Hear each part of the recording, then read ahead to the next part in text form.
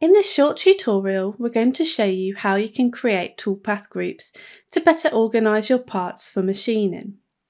So let's just go to File, Close. So we're going to start by opening an existing file to help us demonstrate the usefulness of toolpath groups. So let's go to open an existing file, and from our project folder, we're going to open sample cabinet toolpaths.crv. Click on that and then press open. So here we have a pre-created file, and I can see, judging by the 2D view, that we already have toolpaths in this file. So let's switch over to the Toolpaths tab. So here we can see that we have a long list of toolpaths, which could do with organising. Now, the most common way to organise your toolpaths is by the tools themselves. And an easy way to select all of the tools that use the same tool is to simply right-click on one of the toolpaths and then use this option Show and then Show All with this tool. If we click on that, then the software will only make visible the toolpaths that use the same tool as this toolpath that we originally had highlighted here. So now I can see we've got 3 toolpaths here that use the 1/4 inch drill bit. And so to organise these 3 toolpaths into a group, it's really easy. All I have to do is right click and then use this option here, Group Visible. And when I click on that, it will create this group, and we can see what's in that group is the 3 toolpaths here. If I wanted to, I could take group 1, right click, and then use the option to rename it, where I could give that a name relevant to what the group represents. For example, I could say this is the drill bit group, and I will know that when I come to create my toolpaths, that all of the drill bit, the 1/4 inch drill bits, are within this group here. So let's see what other tools we've got. Let's just look at this. If I hover over the profile bottom blind dado, I can see that here we are using a 3/8 inch end mill. So let's just right click on that and say Show All with this tool. Okay, so you can see we've got 1, 2, 3, 4, 5, 6 toolpaths that use this same end mill. So again, I can right click and then use the option to Group Visible, and then I can right click on the group and I can rename that group, and I can call that one 3/8 end mill, like so, and I click to accept that. To alter the name of this group, I can simply right click and then just use rename, and that we can change that again if we wanted to. Say we wanted to shorten that down to EM, we can do that and it will just accept those changes. Another way for us to create a toolpath group is by simply right-clicking anywhere within this space and using the option here to create an empty group. If we click on that, you'll see that we've created a group here at the top. There's nothing in there because we haven't added any tools into that group yet. And again, I can select it, I can right-click and I can say rename this group. We're just going to call this one Example, purely for example purposes.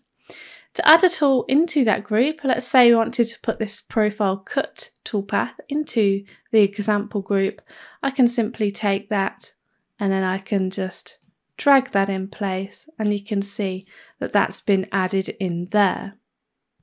You can also highlight a group and then go ahead and create a toolpath. For example, let's just take this vector and we'll just create a toolpath here, and it will automatically add it to the group that was highlighted originally. So let's just go ahead and we'll just go ahead and delete that toolpath. To delete a group, simply right click on the name of the group and then use the option to delete this. You'll be prompted with a message asking if you'd like to delete the sub-toolpaths or keep them. So the sub-toolpaths are the toolpaths that are currently in that group. In this case, we want to keep this profile cut toolpath, so we're going to use the keep option. If you didn't mind deleting that, then you can just press delete. In this case, we're going to say keep. We want to keep that. And I'm just going to move this down our list just to put it back to the bottom to retain our machine in order.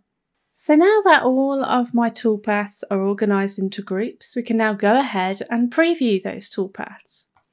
Just going to undraw the visibility of the toolpaths in the list here. And we're going to go over to the preview toolpath option. To preview a group, I simply just click on the name of the group.